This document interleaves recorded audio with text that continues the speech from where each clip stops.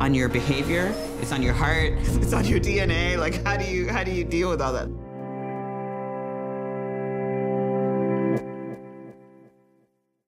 I know that you've seen this film, you're in this film. Does it inspire you each time, or do you sit and you look at it and say, God, I thought they would have done something by this by now?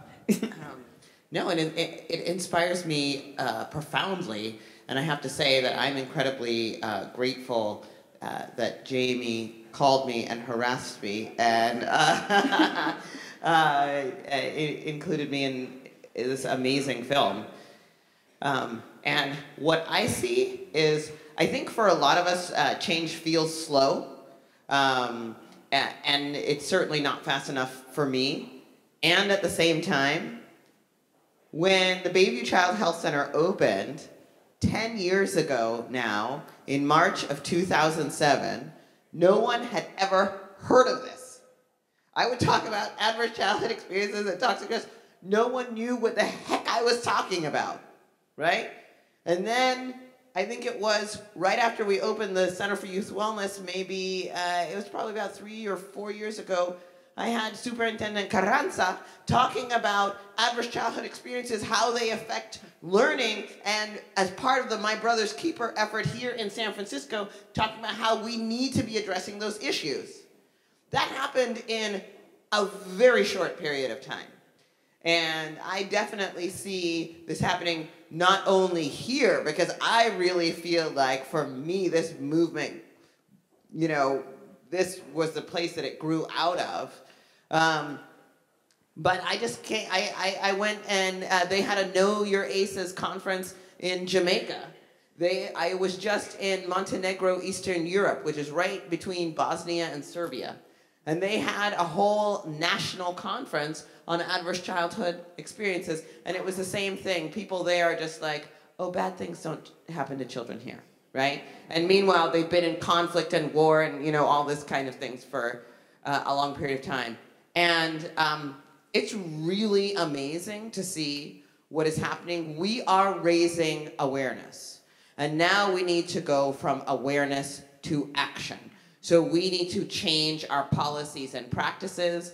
We need to begin screening every single child for adverse childhood experiences as part of their regular physical exam. We need to be coordinating services between the doctor's office, the school system, our justice system, our early childhood system, all of our child-serving systems that we have. We need to begin putting those policies and practices in place so that when our next generation of kids come through, they are having different experiences. And it comes from training every child-serving practitioner. It comes from looking within our own institutions. It comes from talking to your neighbor, putting it on your Facebook. If you got a Twitter, you got Snapchat, whatever you got, put that information out there, because when we know better, we can do better.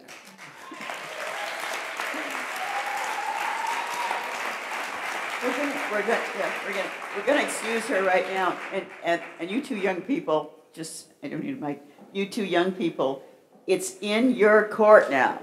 You guys with the dreams haven't been stomped on yet.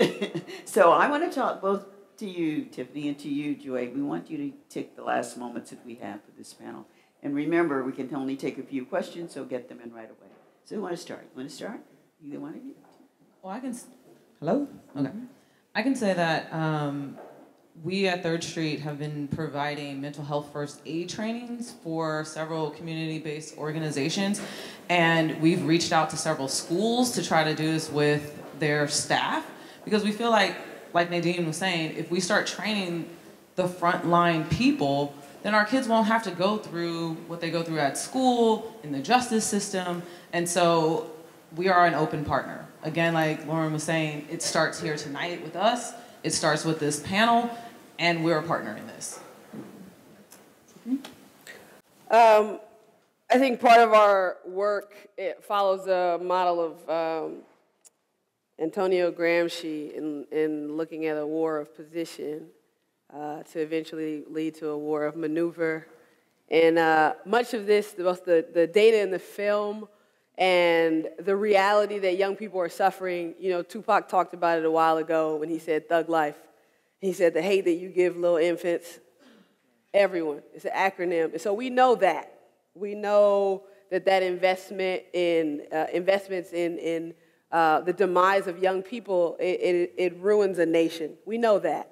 We also know that if these numbers were happening in the Marina, in the Sunset, in Piedmont, that we would have moved to action a while ago.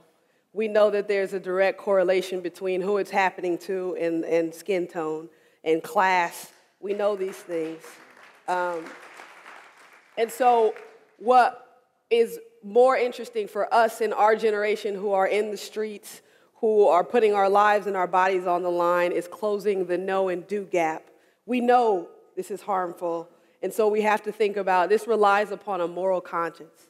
Knowing these numbers, right? And I particularly work in schools, that in schools, particularly in those spaces, to be successful, you have actually had to do away with a moral conscience. You have had to allow the harmful impacts of tracking and underachievement as a means for upward mobility, and we seek to disrupt those things.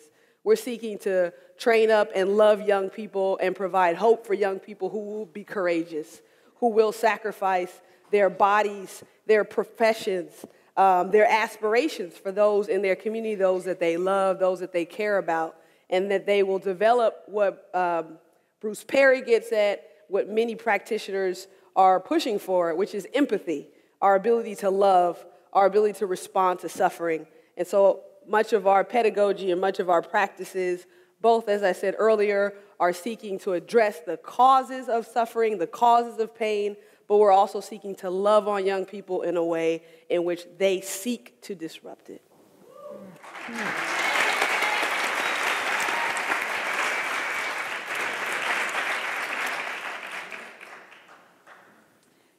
Last words, anybody, before I take a few questions here? Okay, if not, we'll close your head. What is being done to target upstream factors that predisposes communities to the ACEs problems? Anybody want to tackle that? Or have we answered it? I can. I think I went ahead of myself, but part of what I was talking about with Antonio Gramsci's model of a war of position is we're seeking to, often we talk about dealing with trauma and academic achievement as a false binary, and that we need to address one or the other.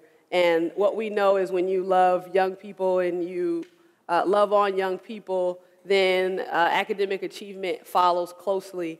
And in order to address these, I really appreciate that question on upstream factors, because sometimes when we talk about trauma, we center it around what's happening in homes, and it becomes pathologized, and we're talking about individual behavior rather than structures that are causing bad health and bad health outcomes. And so through this war of position, we're seeking to create, again, to cultivate young people who will be in positions of power to make very important decisions that impact structures, that deal with the ways in which structures produce inequitable health outcomes.